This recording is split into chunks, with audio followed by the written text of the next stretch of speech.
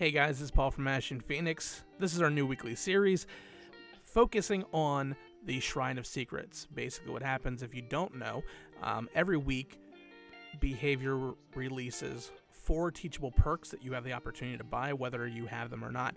For example, if you have Windows of Opportunity like we do, you can buy that again for a bonus 150,000 blood points. It comes in handy to level up your characters a little bit quicker. If you don't have it, however, you can buy that and it will be added to your web. First up in the Shrine of the 4 that you can pick from this week, we have Self-Care. I don't like this one. It's an okay beginner perk, but I believe it teaches you bad habits. Without a med kit, you can run off into the corner, and I mean most people run way off into the corner, and you can heal yourself at 50% the speed. This is a long time. This is a very painstaking thing, and it drives teammates crazy, especially if you're on the hook and you're watching somebody off in the corner of the map as far away from you as possible, spending 50 seconds mending themselves. For the sake of this video, we're just going to run right at the killer because that's the only way you're going to learn about self-care.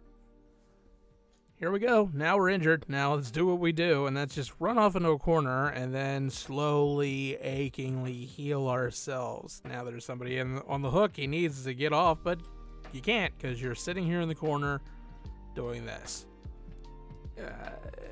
Not only does this make it harder, sometimes you have things like thanatophobia, sloppy butcher.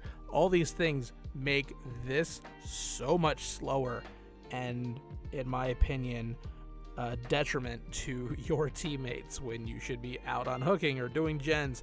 You're literally in a corner self-healing, but I guess it works for some people. Next up is one of my favorite beginner perks. It's Windows of Opportunity. It's a cape perk. I'm a cape main. Love it.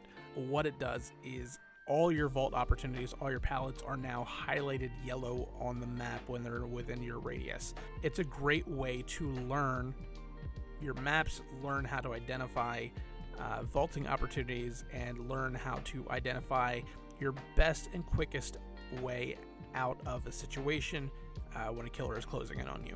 I love this thing. It's one of my favorite perks.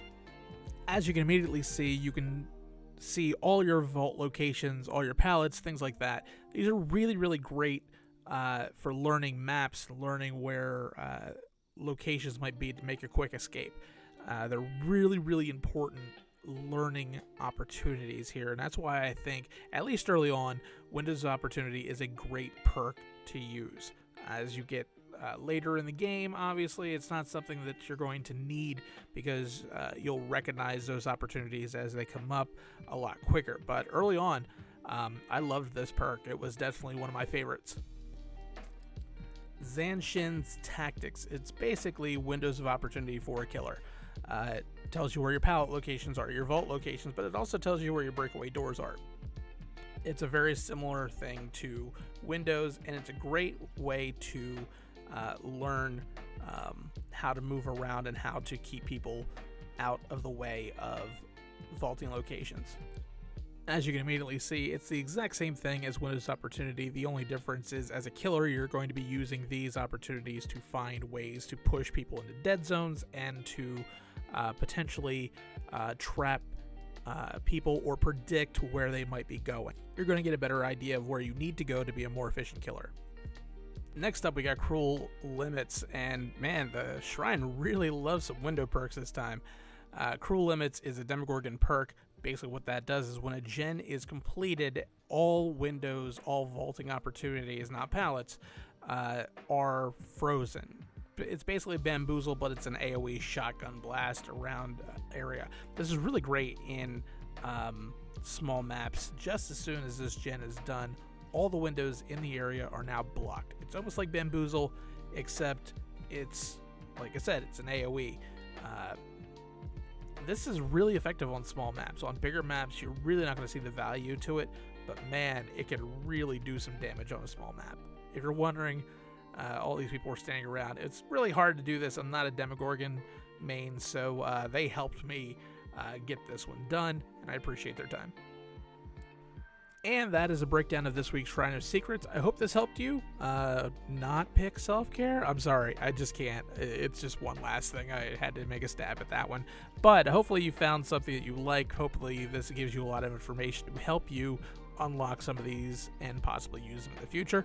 I appreciate your time, guys. If you like what you're seeing here, don't forget to stop by here every Wednesday for these breakdowns for the Shrine of Secrets.